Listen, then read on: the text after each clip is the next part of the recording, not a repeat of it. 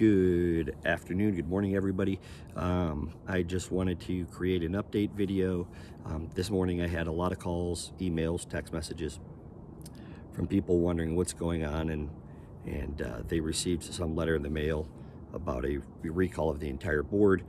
And this video, I'm going to try to accomplish a couple things, but the objective here excuse me, is going to be geez Louise, is going to be to provide you guys the facts of what's going on and then give you guys my opinion based on what I know. Okay, so first is there's a current recall of a director, Michael Allen.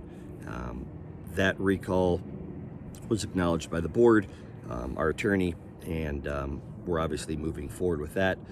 Make sure you have your votes in on the 12th, so this month, if not sooner. So that's one recall already in motion. Most of you know about that one. So then apparently something shows up in the mail that was not authorized by the board. It wasn't authorized by the property management company, according to people I've spoken to, or our attorney. So what is it, right? The premise for the second recall is a recall of the entire board. Okay, and I'm going to stop there because I want to make that clear. If I didn't get it in the mail, but if what I read or was sent to me is true, that recall is asking you to send your stuff to Lord Management. Okay, Lord Management doesn't know anything about it. They don't know why they're being tasked with that, and they certainly didn't send or promote any of this information. Okay, those are facts, because I spoke to Lauren this morning. It's kind of my job, and you guys are busy doing your jobs, and mine's to protect you and to inform you and what the board tasks me to do. Okay, so here's now, I'm going to interject quite a bit of an opinion based on what I know. First and foremost is, having Michael Allen removed to the board. Many of you know it has to happen. The reason why is because it's my firm belief, based on knowledge from a judge, and from our attorney, and from my own investigation, understanding that either Michael Allen and or Hal Siegel were giving information prior to mediation with GPL. And we know this for a fact. So would Mike Human, Dave DiNapoli, and Paul Bromley do that? No, not in my opinion. Okay, and because they're on the side of the HOA, they're not on the side of GPL like the other two, and it wouldn't make sense for them to do it. Michael Allen fought really hard to be able to go to the mediation. In fact, just felt like he'd be there, and he even went as far, I think, in an email to state that he would just sit on the sideline and listen. Now, he doesn't know anything about what we've been discussing as a legal committee. He's not on the legal committee. He wasn't on the legal executive committee, and he was all for, one of the first things he tried to do was ban the legal committee. Okay? Now, he knew the directors didn't want him to show up. They called a special meeting and voted to ensure that he didn't. What was interesting was the judge who we were mediating with, ADR Services, came in, and he mentioned a bunch of things about a meeting that was convened less than 12 hours before. Well, I didn't know what the heck he was talking about. I mean, the board didn't come tell me. And so I reached out to Mike Human and asked him, hey, was there a vote? They're saying that there wasn't a vote. And I guess that morning there was already an email from one side to the other stating that there wasn't a vote held when the board said there was, and confirmed with me, hey, there was a vote. We voted. That was the whole point of that meeting the night before, and that was that. So that morning, the judge says, hey, Mr. Barones, Mr. Levine, thank you for showing up, but hey, listen, we really can't continue because the board didn't vote. Now, remember, I didn't know that anyone even thought or knew if the board didn't vote, right? So I only knew that they did, and I only knew that that's why they had the meeting, and I only knew that it was supposed to be as the board wanted, just myself, and specifically not Michael to show up because he was dying to be there. Well, we already kind of knew what his plan was there. So the judge then went ahead and confirmed things that were said in that meeting. Now, we never asked for that information. Never. How would the judge know it? Well, the judge knew it because when David Smith and the attorneys that were in that room were talking to the judge, they specifically stated that I shouldn't be at that meeting, and the reason why was because there wasn't a vote. Well, how the hell did he even know there was a meeting?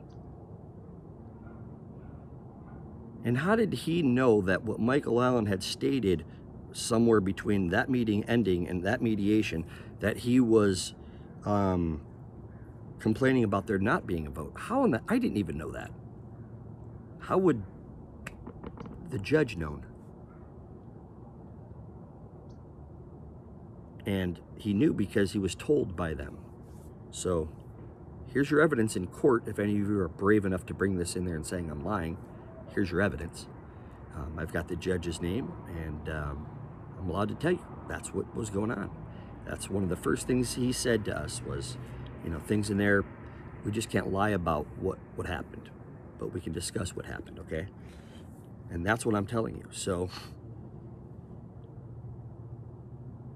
you have this video as proof if you think I'm lying. Take it to court and find out, okay? That being said, we had already kind of known what was going on with Michael suing the board, doing some other things. But that leads me to, I give that to you as a preface for what's going to happen and being said next. So one of the many reasons not to have him on the board.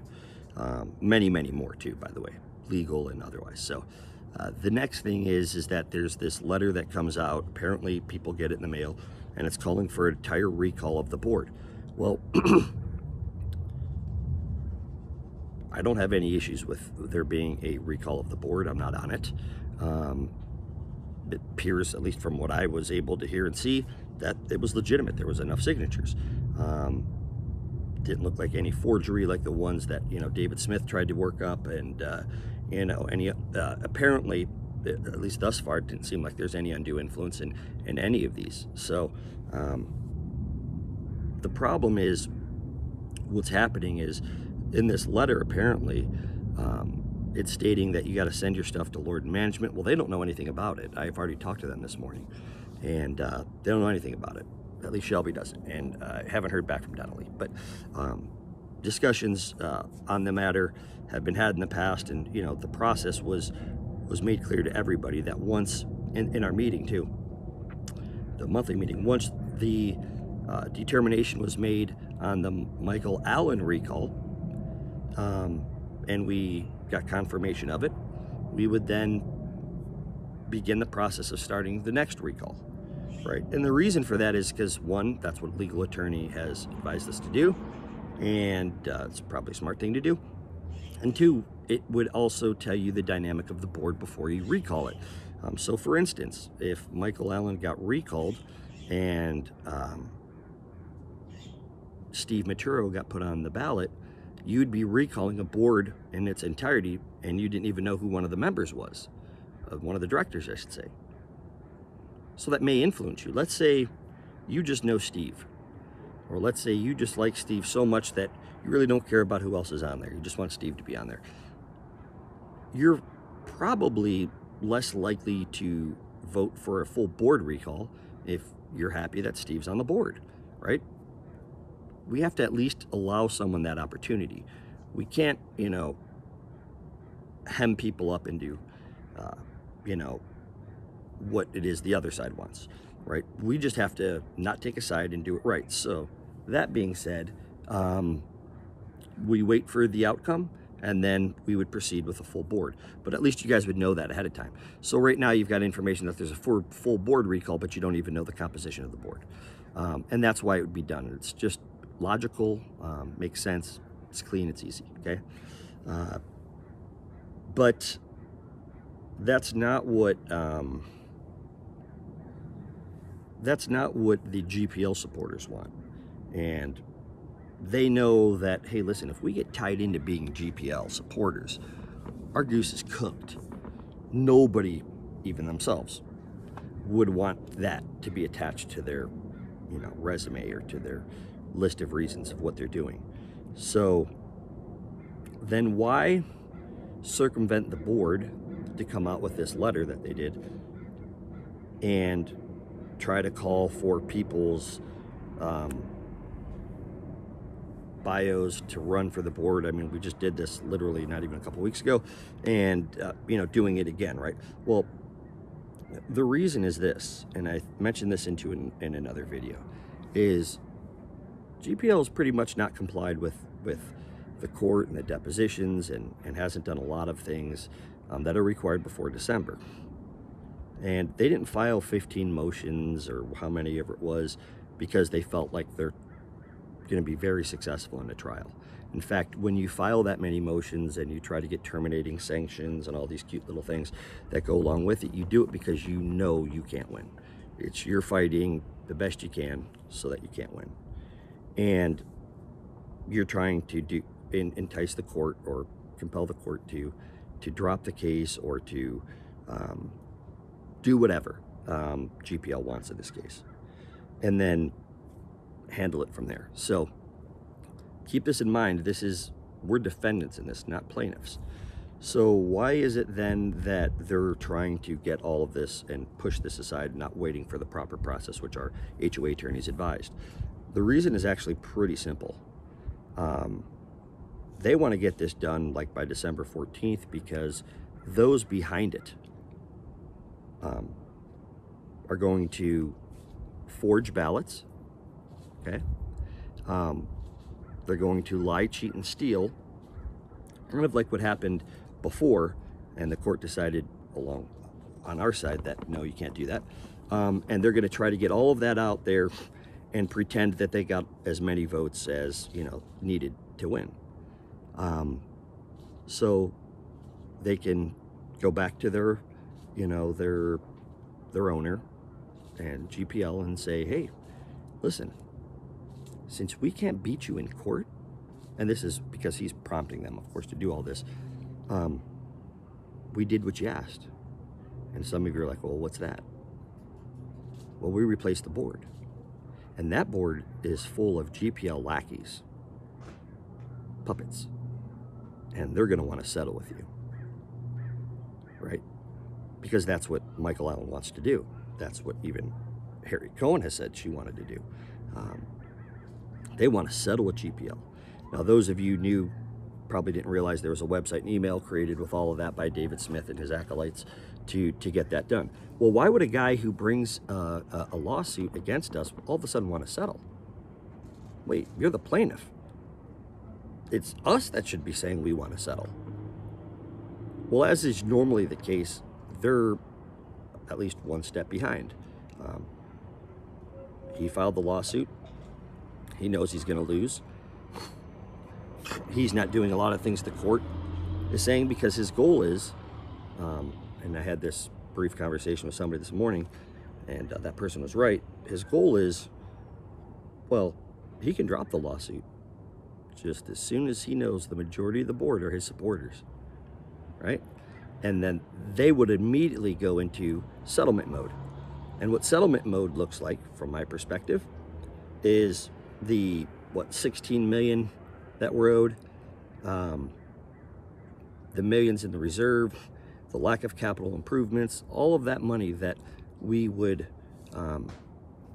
get back because he's going to lose, as you guys all know, would be taken from us. And more than likely, my guess is they would put together a prize for the people who would get on the board to display to the HOA and say, look, HOA, this new board, in just a couple months, we were able to settle all of these lawsuits. All of them. And look how bad they are. 15 million here and millions there and and we're your saviors, okay? We were able just to pay him $150,000 out of our reserve, which leaves us with, with plus what's in our operating account, 100,000. We're good. We just get to start new. But listen, don't worry about that 150 I took out of the reserve account. Still got like 75 left, plus 75. We got 150. We're good. We know what it takes to run. But we've gotten rid of all these lawsuits, and whew, thank goodness, right? Because that's where it's going to go. And that's what they're trying to do. Many of you have asked, well, why is it that they're doing what they're doing? Well, they're in large part your answer. So the most important thing is to let people know that that's what's going on. When for 25 years, as many people as that were involved in the fleecing of your association are there, we expect, obviously, there to be a lot of pushback. And, with Michael Allen's land deal that he didn't pay money for, but was given land for, and what else don't we know? Probably a lot. The guy that has all the documents and keeps everything won't even give them to us. Well, why is that? How did he get on the board without telling people that? Did he tell all of you he was going to file 3 or 4 lawsuits against the HOA when he got onto the board? Do you think that there's a conflict of interest with a director filing lawsuits against the board? Davis Sterling does, and Davis Sterling is the pretty much pinnacle of HOA knowledge. They certainly do. So what is it that his supporters really, really want? What are they doing? Well, they're not looking out for you. And my guess is they don't want some things uncovered. In fact, I know that's what it is, and so do they. Not all of them. Some people are just, latching onto a cause. But that's where we're at. So as far as the entire board recall, the one that you guys have there is one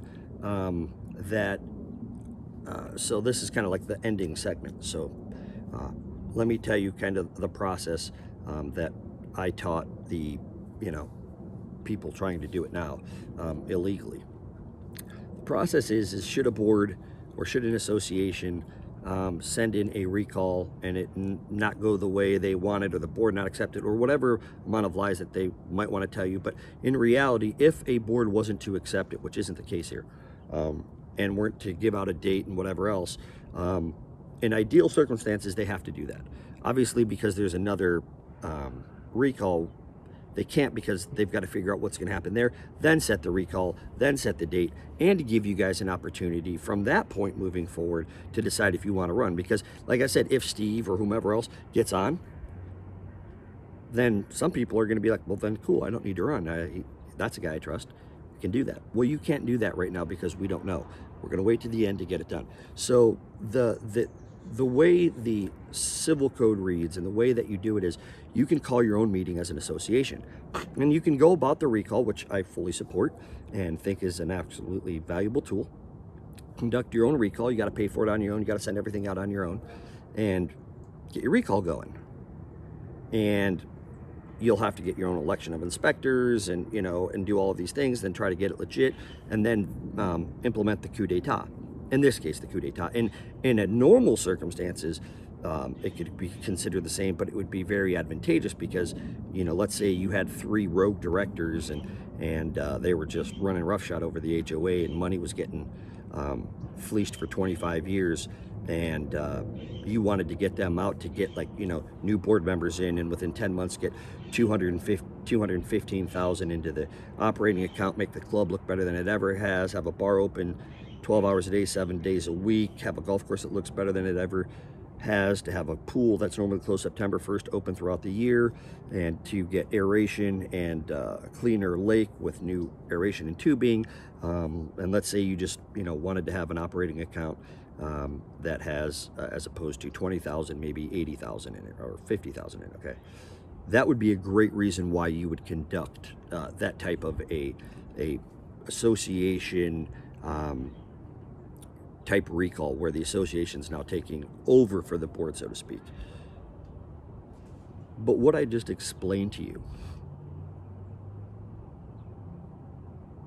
and this is very easy to understand, logically speaking, is the exact opposite, right? The analogy that all of you probably already know at this point was what you would do if in the case you had a rogue board. But what actually is being done is all of those things that new board and the CEO have done are what the other people are trying to recall. And of those people, Michael Allen, Hal Siegel, Yvette 2K, Mary Wood, Jan Weber, Rick Bandini, Kathy Johnson, Jeff Herring, Andrea Jackson, and more, okay? All of those people, that's what they want. They want to replace the individuals. Now, outside of the absurdity of two of the people I mentioned being Michael Allen and Hal Siegel actually being directors, recalling themselves, or having, you know, their family or friends do it for them, it's hysterical, right? I mean, it's a joke. I mean, Michael Allen was going around talking to people about this and supporting it, and we know people that have told us that. So he's supporting his own recall, but then asking for you in this recall to vote for him if they vote yes on the recall. Totally illogical, confusing for those that think logically. But if you go beyond this, the scope of what it looks like and to actually what it is, you realize this is as clear as day. This is a simple coup d'etat of a couple members, the ones that I just mentioned, supporting this action for reasons that we know. By the way, not all of these people are doing it because there's some compensation in it for them. I'm not saying that. What I'm saying is that some of those people have received compensation, like Michael Allen, in the form of land, okay? So he probably has a vested interest in ensuring that David Smith gets his way. And there's probably things we don't know, okay? Probably. So therein lies what's going on. You guys hopefully will let people know, let your neighbors know of the coup d'etat, the heist that's being done by and promoted by the people I mentioned. And what's important to understand here is, again, I'm just gonna, you know, there was a lot of opinion. I'm gonna go back into just a fact mode again. The fact mode is this.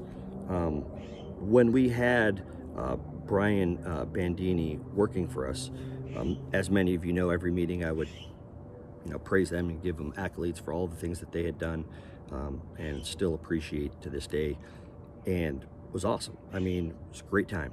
And when we originally wanted Rick to come work on our golf course, Rick Bandini, or Rick Johnson, whatever, he really and truly, that was who I wanted to go, because I knew he had some golf course experience, and we had talked in the past about, you know, that idea, but I knew he was busy. So he said, you know what, listen, I can't do it, but I've got my grandson who can.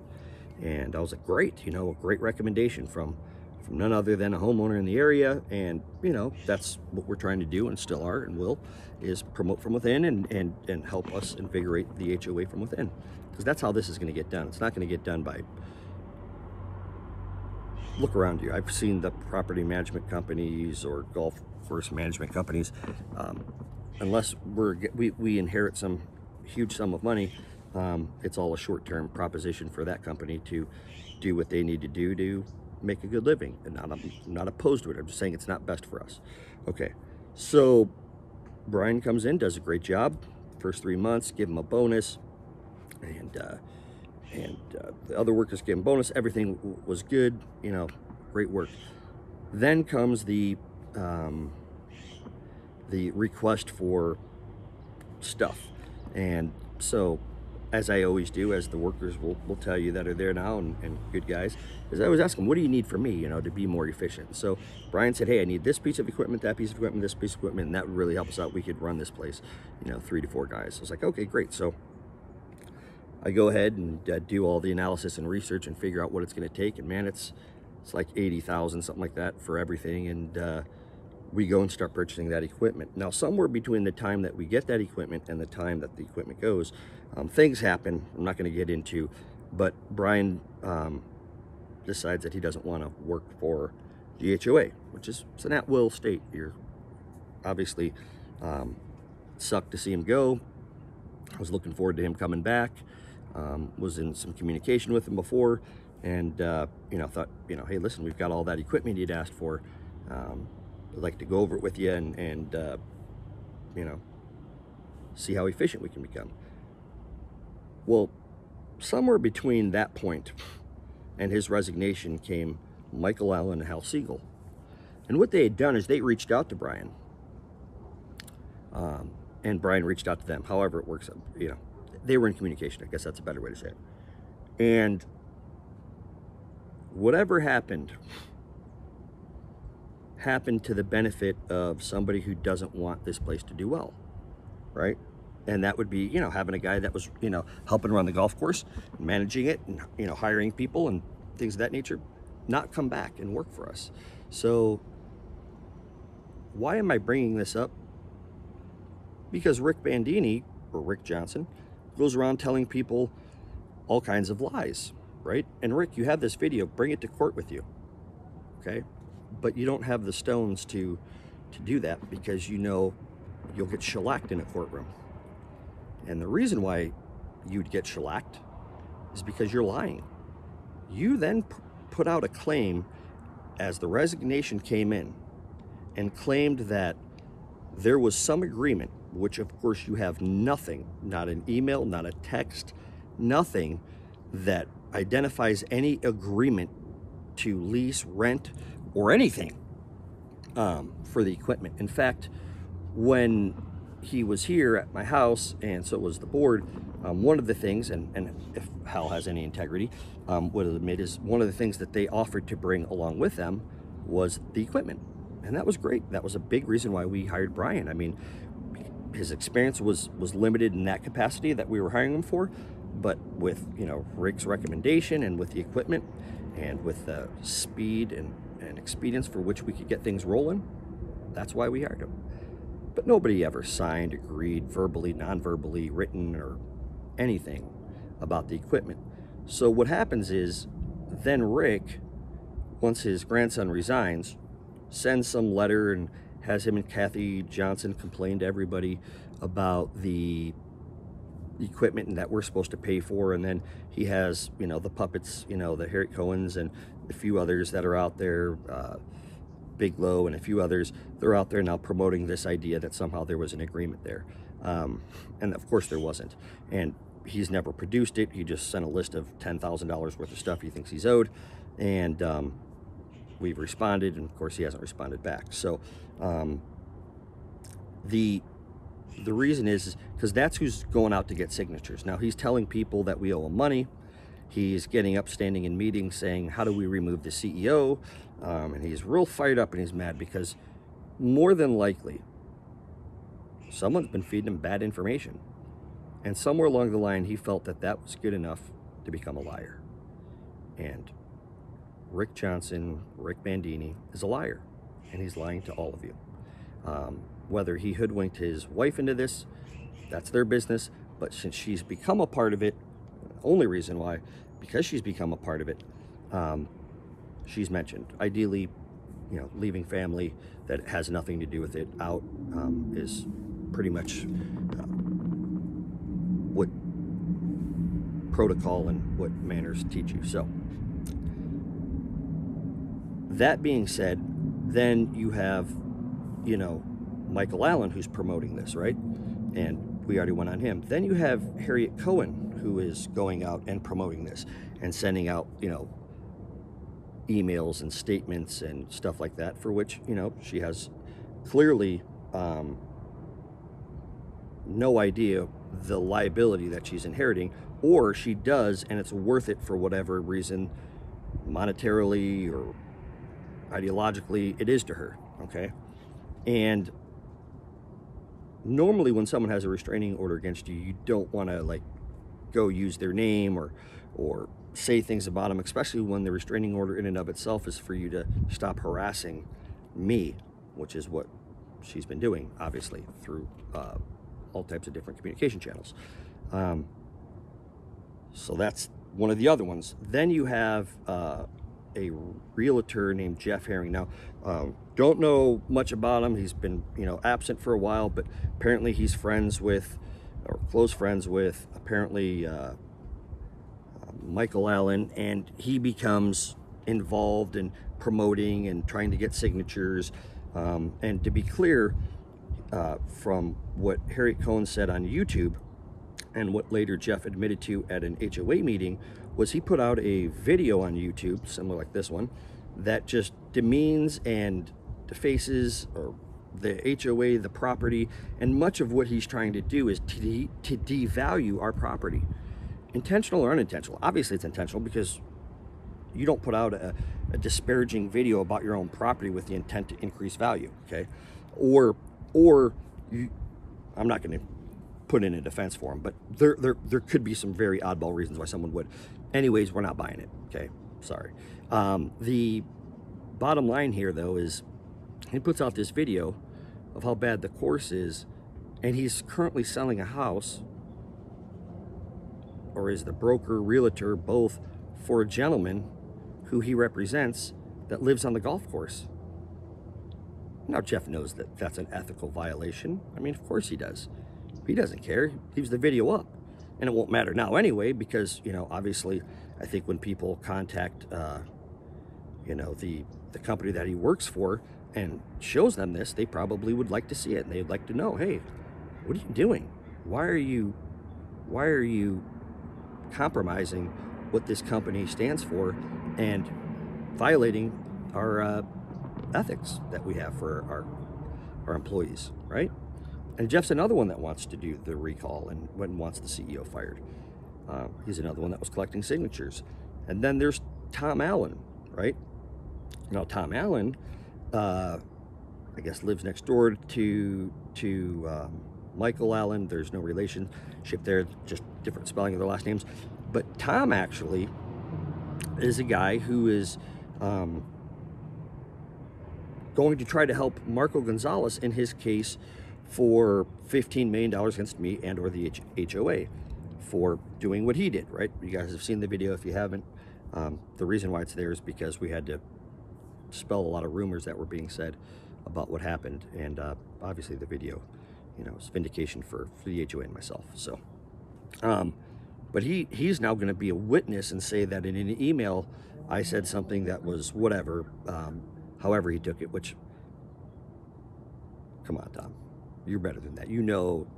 It's so silly. And the reason why they won't show it, and by the way, I will, is because it makes him look silly, right? There's nothing private about it. It was sent to him. He's sent it out. He gave it to people in a meeting. It's my email. I'll be more than happy to give it and show it to you. In fact, maybe I'll do that at the end of this video. So anyway, he's out there and he's promoting this entire project too, and clearly he has some incentives to do so. Now listen, if there was something that they didn't like about what we were doing, as far as how we kicked out GPL, it's odd that all of these people were supporters of us prior to, right? But now that the dirty work's done, they want to come in and they want to try to run the show or do whatever. And it's a very dangerous game, because you've got 3 volunteer directors who at any minute, right, and this is kind of what they're hoping, right, could say, you know what, we're done. And there would be jubilation on one side of this entire equation, and that would be those people that I had just mentioned. Now, none of them decided to run for this individual recall, because you can simply just vote no on the recall, and that, in essence, keeps Michael on the board. But in order to confuse you, he tells you vote no on the recall, but vote for me if you vote no on the recall. Well, the recall is just you, right? So the idea is that somehow he would believe that there would be this is where logic really is strikingly missing. If you were to not even be able to garner enough votes to stop the recall, What in the world would make you believe that you would have enough votes of saying yes on your recall that you would then get enough votes to be the one selected out of the slate of 3, which realistically you shouldn't even be on? I mean, I guess legally you can be, but it's kind of silly. You just get the no. Long story short there is, then why support another recall of yourself? Why? Because what you guys need to understand is the determination, how wrought with bad things a 25-year empire, cartel, and the people involved. Do you really believe, you know, that it's all just random stuff that's happening? Of course you don't. The end result of this is, as your CEO, as a homeowner and member and advisor, I have no choice but to tell you guys these things, because if apathy reigns supreme, then those just willing to do enough, and in this case, bad things, will win. Now, with enough good-minded, good-hearted people that understand facts and logic, that won't happen. But I still owe it to you to tell you about it, okay? So the second recall is garbage. It's one that they're trying to do. Actually, it's a way that I would promote under the circumstance I had mentioned earlier. And but this one they can't do. Lorden, I don't know what they're going to do with all the ballots, but the board will have to make a decision on what to do with those, because you'd be wasting your time. Lorden works for the HOA and for the quorum of directors, the board, and they, like me, have to do what the board says. So the board will base their decisions based off legal opinion. And here you go. Here's the video. Make up your mind. You know, if you guys want to comment, you know, below, feel free. And if you want to like it or subscribe to the channel, great. But I intend to continue to press forward in the defense of the 459 homes, of which I would say probably 400, if they knew what were going on, would or more, would support what we're doing. And I think the budget, I think their bank accounts, I think when you take a look around, it's pretty clear, you know, a lot of the great things that are going on. And it's also very clear that the reason why they're happening is because enough good people cared. And I think with this video, we'll get even more. So feel free to reach out. You guys have a great one. And I'll always keep it real with you, and appreciate your guys' support. Thank you so much.